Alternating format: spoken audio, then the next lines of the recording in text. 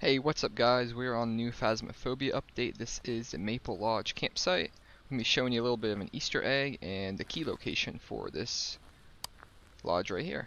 So now once you come into the map, there's going to be two directions. You're going to want to make a right, come down here to the dock and this house. I turned my brightness up so hopefully everyone can see well. So there's a door right here, but it's locked. I spent maybe a half an hour trying to look around and all the tents for it and everything. And it is right here, right underneath the welcome mat. Sometimes it's blue, sometimes I think actually it might always be blue, but right under here the welcome mat, you can pick that up, open it up, and you can go inside. Pretty cool little spot. And then I will show you the little Easter egg they have. So you come down here to the dock.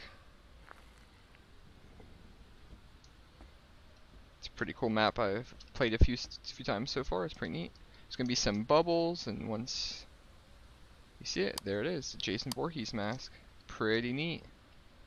So hope you guys have fun hunting some ghosts, and hopefully the ghosts don't hunt you.